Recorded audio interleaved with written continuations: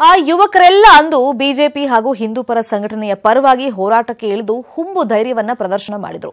ಇಂದು ಅದೇ ಯುವಕರು ಯಾಕಪ್ಪ ನಾವು ಆ ಹೋರಾಟದಲ್ಲಿ ಭಾಗಿಯಾದ್ವಿ, ಸಾಕಪ್ಪ ಬಿಜೆಪಿ ಸಹವಾಸ ಅಂತ ಸಂಕಷ್ಟದ ಸ್ಥಿತಿಯನ್ನ ಎದುರಿಸ್ತಾ ಇದ್ದಾರೆ. ಯಾಕಂತ ಕೇಳ್ತಾ ಇದ್ದೀರಾ? ಈ ಸ್ಟೋರಿ ನೋಡಿ.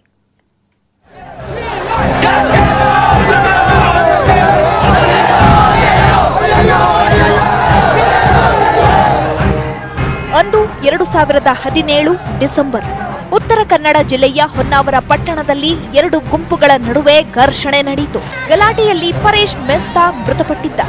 ಆಗ ಹಿಂದೂಪರ ಸಂಘಟನೆಯ ಕಾರ್ಯಕರ್ತರು ಹಾಗೆ ಬಿಜೆಪಿ ಬೆಂಬಲಿಗರು ದೊಡ್ಡ ಹೋರಾಟವನ್ನೇ ಮಾಡಿದ್ರು.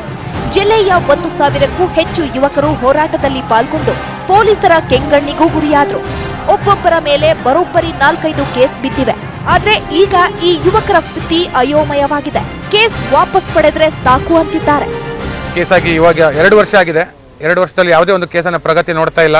ಬಿಜೆಪಿ ಸರ್ಕಾರ ಇವಾಗ ಅಸ್ತಿತ್ವಕ್ಕೆ ಬಂದಾಗಲೇ ಸನ್ಮಾನ್ಯ ಮುಖ್ಯಮಂತ್ರಿಯವರು ಘೋಷಣೆ ಮಾಡಿದ್ರು, ವಿಶ್ವಾಸವನ್ನು ನೀಡಿದ್ರು. ನಮ್ಮ ಉತ್ತರ ಕನ್ನಡ ಜಿಲ್ಲೆಯ ಹಿಂದೂ ಯುವಕರ ಮೇಲೆ ಇದ್ದಂಥ ಕೇಸನ್ನು ನಾವು ರದ್ದುಗೊಳಿಸ್ತೇವೆ ಅಂತ ಈಗಾಗಲೇ ಘೋಷಣೆ ಮಾಡಿ ಒಂದು ಆಶ್ವಾಸನೆ ನೀಡಿ 3 ತಿಂಗಳು ಮುಗಿದಿದೆ. ಯಾವುದೇ ರೀತಿಯ ಅದರಲ್ಲಿ ಡೆವಲಪ್ಮೆಂಟ್ ಆಗಲಿ, ಯಾವುದೇ ಕೇಸ್ ರದ್ದುಗೊಳಿಸುವ ಬಗ್ಗೆ ಯಾವುದೇ ವಿಚಾರಣೆ ಆಗ್ತಾ ಇಲ್ಲ. ಇಷ್ಟಕ್ಕೆ ಮುಗಿದಿಲ್ಲ ಇವರ ಗೋಳು. ಯಾವುದೇ ಸರ್ಕಾರಿ ಕೆಲಸಕ್ಕೆ ಅರ್ಜಿ ಹಾಕಿದ್ರೆ ಅಲ್ಲಿ ಇವರಿಗೆ ಪೊಲೀಸ್ ವೆರಿಫಿಕೇಶನ್ ಕೇಳ್ತಾರೆ. ಕೇಸ್ ಇರೋದ್ರಿಂದ ಉದ್ಯೋಗವೂ ಸಿಕ್ತಿಲ್ಲ. ಮೆಸ್ತಾ ಪ್ರಕರಣದಲ್ಲಿ ಎಲ್ಲರ ಮೇಲಿದ್ದ ಕೇಸ್ ವಾಪಸ್ ಪಡಿತೀವಿ ಅಂತ ಸ್ವತಃ ಸಿಎಂ ಯಡಿಯೂರಪ್ಪನವರೇ ಹೇಳಿದ್ದಾರೆ. ಆದ್ರೆ ಈವರೆಗೂ ಕೇಸ್ ವಾಪಸ್ ಪಡೆದಿಲ್ಲ. ಆ ಪರೇಶ್ ಮೆಸ್ತಾ ಯಾರಂತ ನಮ್ಗೆ ಗೊತ್ತೇ ಇಲ್ಲ. ನಮ್ ಬರೀ ಕರೆ ಕೊಟ್ಟಿದ್ದಾರೆ, ಬನ್ನಿ ಸ್ಟ್ರೈಕ್ ಬರಬೇಕು ಅಂತ. ಬಿಜೆಪಿ ಅವರು ಕರೆ ಕೊಟ್ಟದಿದ್ದು, ಇದು ಬಿಜೆಪಿ ಅವರೇ ಕರೆ ಕೊಟ್ಟ ಸ್ಟ್ರೈಕ್. ಇವತ್ತು ಬಿಜೆಪಿ ಅವ್ರು ಬಂದ ಮೇಲೇನು, ಇವ್ರ ಅಧಿಕಾರ ಬಂದ ಮೇಲೆ ಇವ್ರಿಗೆ ನಮ್ಮ ಯುವಕರು 1,600 ಯುವಕರು ಇದ್ದಾರೆ ಈ ಡಿಸ್ಟಿಕ್ ಅಲ್ಲಿ. ಒಬ್ರಿಗೆ 1 ಗ್ಲಾಸ್ ನೀರು ಕೊಡ್ಲಿಲ್ಲ. ಬರೀ ಬೇಲ್ ಮಾಡಿಸ್ಲಿಕ್ಕೂ ಕೆಲವರಿಗೆ ಬೇಲ್ ಮಾಡಿಸ್ಲಿಕ್ಕೂ ಇಲ್ಲ. ಅವ್ರವ್ರ ಮನೆಯಿಂದ ದುಡ್ಡು ತಗೊಂಡ್ ಬಂದು ನಾವು ಬೇಲ್ ಮಾಡಿದ್ದೇವೆ. ನಾನು ನಮ್ಮ ಮನೆಯಿಂದ ತಗೊಂಡು ಬೇಲ್ ಮಾಡಿದ್ದೇವೆ. ಒಟ್ಟಾರೆ ಅಂದು ಬಿಜೆಪಿ ನಾಯಕರ ಜೊತೆಯಾಗಿ ಹೋರಾಟ ಮಾಡಿದ್ದ ಯುವಕರು ಇಂದು ಅದೇ ಬಿಜೆಪಿ ನಾಯಕರ ವಿರುದ್ಧ ತೊಡೆತಟ್ಟಿದ್ದಾರೆ. ಕೇಸ್ ವಾಪಸ್ ಪಡಿಬೇಕೆಂದು ಒತ್ತಡ ಹೇರಿದ್ದಾರೆ. ದರ್ಶನ್ ನಾಯ್ಕ್, ನ್ಯೂಸ್ 18 ಕನ್ನಡ, ಕಾರವಾರ.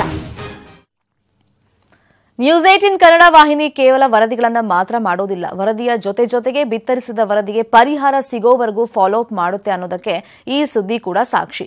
ನಿನ್ನೆ ಗೃಹ ಸಚಿವರ ಜಿಲ್ಲೆಯಲ್ಲಿ ರಾಜಾರೋಷವಾಗಿ ರಾಷ್ಟ್ರೀಯ ಹೆದ್ದಾರಿಯಲ್ಲಿ 4 ಡಾಬಾಗಳು ಹಾಗೂ ಪಾನ್ ಶಾಪ್ ಹೆಸರುಗಳಲ್ಲಿ 24x7 ಎಣ್ಣೆ ಮಾರಾಟದ ಬಗ್ಗೆ ನ್ಯೂಸ್ 18 ಕನ್ನಡ ಸ್ಟಿಂಗ್ ಆಪರೇಷನ್ ಮಾಡಿ ವರದಿಯನ್ನ ಪ್ರಸಾರ ಮಾಡಿತ್ತು.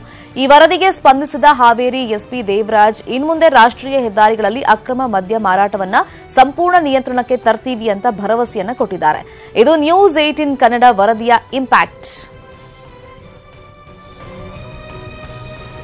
ರಾಷ್ಟ್ರೀಯ ಹೆದ್ದಾರಿಯಲ್ಲಿ ಏನು ನೀವು ನನಗೆ ಗಮನಕ್ಕೆ ತಂದಿದ್ದೀರಾ, ಕೆಲವು ಪಾನ್ ಶಾಪ್ಸು ಅಥವಾ ದಾಬಾಗಳಲ್ಲಿ ಮದ್ಯ ಮಾರಾಟ ಆಗ್ತಾ ಇದೆ ಅಂತ, ಅದನ್ನು ನಾವು ಸ್ಟ್ರಿಕ್ಟಾಗಿ ಕಾನೂನು ಪ್ರಕಾರ ಎನ್ಫೋರ್ಸ್ ಮಾಡ್ತೀವಿ ಮತ್ತು ಯಾವುದೇ ರೀತಿಯಲ್ಲಿ ಆಗದಂಗೆ ನಾವು ಸ್ಥಗಿತಗೊಳಿಸೋಕ್ಕೆ ನಾನು ಈ ಮೂಲಕ ನಿಮಗೆ ತಿಳಿಸೋಕ್ಕೆ ಇಷ್ಟಪಡ್ತೀನಿ. ಅದು ನಿಮಗೆ ಗೊತ್ತಾಗ್ತದೆ ಕೆಲವೇ ದಿನಗಳಲ್ಲಿ. ನಾವು ಅನಿರೀಕ್ಷಿತವಾಗಿ ದಾಳಿ ಮಾಡಿ ಎಕ್ಸೈಸ್ ಡಿಪಾರ್ಟ್ಮೆಂಟ್ ಜೊತೆಯಲ್ಲಿ ಯಾವುದೇ ರೀತಿ ಆಗದಂಗೆ ನೋಡ್ಕೊಳ್ತಕ್ಕಂಥ ನಾವು ಅಂತ 2 ಗುಂಪುಗಳ ನಡುವೆ ಗಲಾಟೆ ಪ್ರಕರಣದ ಘಟನೆಯಿಂದ ಒಂದು ಗುಂಪಿನ ಜನರು ಆತಂಕಗೊಂಡು ಊರನ್ನ ತೊರೆತಾ ಇದ್ದಾರೆ. ಮನೆಗೆ ಬೀಗ ಹಾಕಿ ಕುಟುಂಬ ಸಮೇತ ತೆರಳಿದ್ದಾರೆ. ಯಾದಗಿರಿ ಜಿಲ್ಲೆಯ ಶಹಾಪುರ ತಾಲೂಕಿನ ಬೊಮ್ಮನಹಳ್ಳಿ ಗ್ರಾಮದಲ್ಲಿ ಇಂತಹ ದೃಶ್ಯ ಕಾಣುವಂತಾಗಿದೆ. ಮೊನ್ನೆ 10ನೇ ತಾರೀಕಿನಂದು ಬೊಮ್ಮನಹಳ್ಳಿ ಗ್ರಾಮದಲ್ಲಿ ಕ್ಷುಲ್ಲಕ ಕಾರಣಕ್ಕೆ 2 ಗುಂಪಿನ ನಡುವೆ ಗಲಾಟೆ ನಡೆದಿತ್ತು. ಘಟನೆಯಲ್ಲಿ 8 ಜನರಿಗೆ ಗಾಯವಾಗಿದ್ದು ಕಲಬುರಗಿ ಆಸ್ಪತ್ರೆಗೆ ದಾಖಲಾಗಿದ್ದಾರೆ. ಈ ಕುರಿತು ಶಹಾಪುರ ಗ್ರಾಮೀಣ ಠಾಣೆಯಲ್ಲಿ ಪ್ರಕರಣ ದಾಖಲಾಗಿದೆ. ಈಗಾಗಲೇ ಒಂದು ಗುಂಪಿನವರ ಮೇಲೆ ಹಲ್ಲೆ ನಡೆಸಿದ ಗುಂಪಿನ 3ರನ್ನ ಬಂಧಿಸಲಾಗಿದೆ. ಜೀವ ಭಯದಿಂದ ಇನ್ನೊಂದು ಗುಂಪಿನವರು ಭಯಗೊಂಡು ಗ್ರಾಮವನ್ನ ತೊರೆದಿದ್ದಾರೆ. ಗ್ರಾಮದಲ್ಲಿ ಪೊಲೀಸರು ಭದ್ರತೆ ಕಲ್ಪಿಸಿದ್ರೂ ಕೂಡ ಜನ ಮನೆ ಖಾಲಿ ಮಾಡಿ ಗ್ರಾಮವನ್ನೇ ತೊರೆತಾ ಇದ್ದಾರೆ.